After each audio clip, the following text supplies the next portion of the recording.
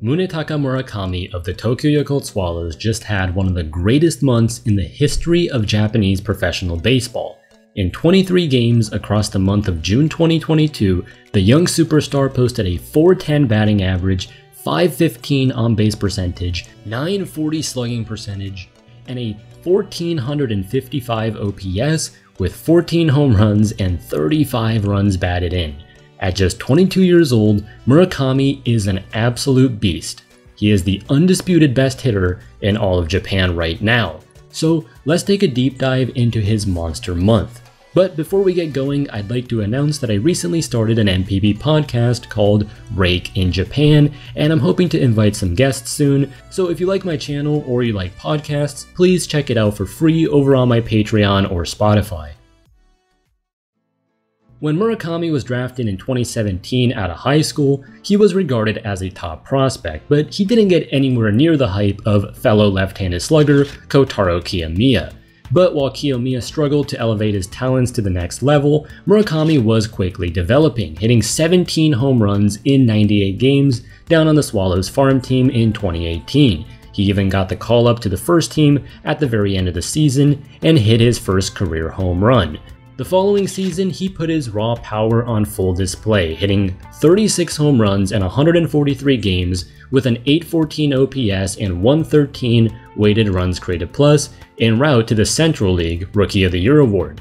Now, Murakami still had flaws in his game, particularly in his inability to consistently make contact, as he struck out 184 times, an MPB record for a Japanese-born player. But he was showing all the tools of an up-and-coming superstar, and he's been improving his game every single year, increasing his walk rate, lowering his strikeout rate, and just continuing to mash. In 2020, Murakami posted 28 home runs with a .1012 OPS and a WRC plus of 167. And in 2021, he won the Central League Most Valuable Player Award with 39 homers, a .974 OPS, and a 176 WRC plus en route to winning a Japan Series title.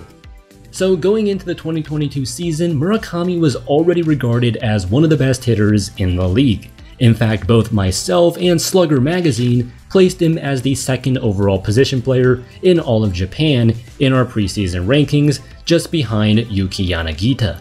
And he got off to an excellent start this season with a .271 batting average, .982 OPS, and 15 home runs at the end of May. So he was already replicating his MVP numbers, but few could have expected just how monstrous of a June he had in store. In the first game of the month, Murakami drew 4 walks, including 2 intentional passes, and didn't record a single official at-bat in the game. In fact, he didn't even get a hit for the first 3 games of the month, going 0 for 6 with 6 walks and 3 strikeouts. He finally hit his first homer of the month on June 4th, before hitting another on June 10th and 2 more the next day on June 11th. By the end of interleague play on June 12th, Murakami was killing it, raising his batting average all the way up to .295 in the span of just 2 weeks, but halfway through the month, he was still sitting on just 4 long balls. And then, as league play resumed, Murakami just became a god among men. He crushed 2 home runs on June 19th, then put up yet another multi-homer game on June 23rd, going 4 for 5 that day with 6 RBIs, including his 4th grand slam of the season. I was actually on the train home near Jingu Stadium where the Swallows play that night, and I remember a group of 5 or 6 Swallows fans entering the train talking about just how amazing Murakami is. But he wasn't done yet, blasting 2 more homers the following day, and then capping off the month with homers on June 26th and 27th, and his 5th multi-homer game of the month on June 29th for good measure. Now, he did end up wearing a golden sombrero in the very last game of the month, proving that even immortals are humans on some days, but by the end of the month, Murakami had put up one of the greatest months in the history of Nippon professional baseball, setting the record for RBIs in the month of June with 35, and just 5 away from breaking the all-time record in any month with 40 ribbies. Murakami batted over .400, got on base at over a .500 clip, and slugged above .900 with an OPS approaching .1500. And in that time frame, he raised his batting average from 271 to 315, upped his OPS from 982 to 1132, and nearly doubled his home run total from 15 to 29. Just absolutely insane stuff. It seems almost impossible to beat, but many of you may recall Seiya Suzuki of the Hiroshima Carp had a similar month of September last year. In what was effectively his farewell tour in Japan, Suzuki just went off, hitting 381, 500, 917 with a 1417 OPS and 13 jacks. So how about we examine Murakami and Suzuki's incredible runs side by side? Now, the clutch hit statistic is basically defined by Baseball Data Japan as a hit that either ties the game or gives the team the lead, so it isn't a perfect stat by any means, but it's quite interesting, so I thought I'd throw it in there. And as you can see, on the whole, Murakami has Suzuki beat ever so slightly in every category, though Suzuki struck out less and walked more. But again, when I say ever so slightly, I really mean it. Suzuki had an absolute torrid month, so this really says a lot about just how unbelievable Murakami was this past month. And when you consider that the balls are deadened in MPB this season, well, I think it's enough to say that Murakami's June 2022 is definitively better than Suzuki's September 2021, though of course we do need to consider some other factors. For instance, Murakami has more protection in the lineup now than Suzuki did.